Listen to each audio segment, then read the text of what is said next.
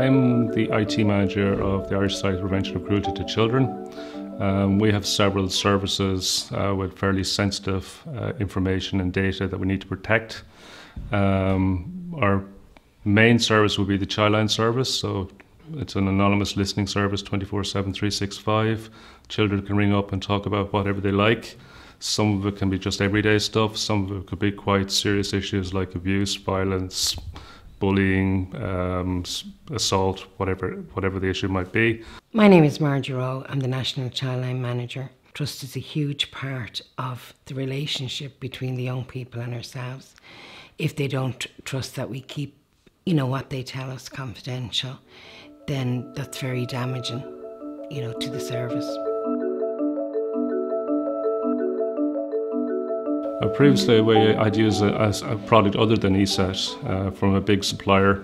I won't name them, but it was kind of clunky. It was resource heavy. It had lots of fancy graphics and stuff, but didn't really care about fancy graphics. I wanted it to work. It would push out updates. The updates wouldn't always get pushed out to all the machines. So I had to go and choose something else. So I was at a trade show and I came across ESET, so I tried to give that a go. ESET were the right choice because their product was lightweight, unobtrusive, sat in the background, did what it was supposed to do. Its interface was simple. It was easy for me to configure.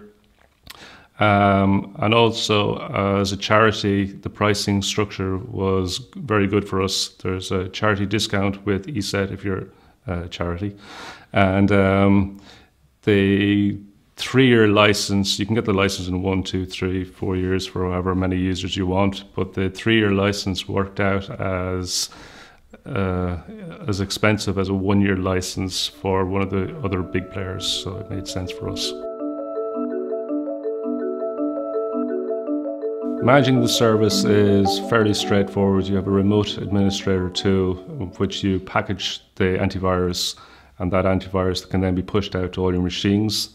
That a tool can be installed on multiple servers, and those servers can all point back to one server.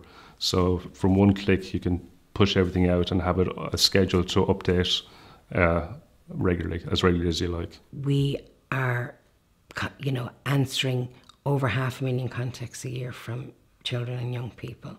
So irrespective of the amount of data we need to protect, we know that it's safe with ESET.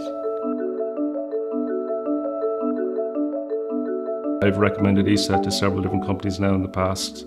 I've recommended them to family, to friends, to use, because I'm very happy with the way the product works for us here in the ISPCC. The product does what it says. It stops the it stops the virus, stops the malware, stops spyware. It's easy to set up and it's inexpensive. Well, I would recommend it to similar charities because it's really important that you protect the data, your client users' data.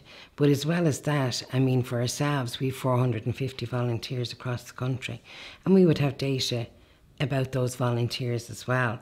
And it's important that they know that their data is protected.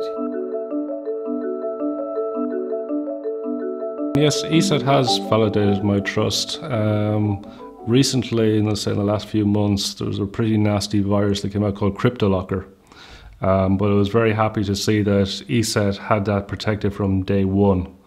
It didn't affect any of our systems, whereas I know from other managers of other organisations I've spoken to, they've had some of their servers compromised and it took them days to unencrypt the data, where we didn't have that problem at all. I had been told that the remote administrator tool that the ESET endpoint product provides allows you also to push out updates for other products, not just the antivirus updates. So you could use it to deploy updates for your Flash or your Firefox or your Chrome or whatever other add-ons or third-party products you had. You could use the push technology that they had to push those processes or those programs out to all your PCs, and that for me was a big plus. because it meant I didn't, as a charity, I don't have to go and buy another piece of kit. That it was there already, and I could reuse it.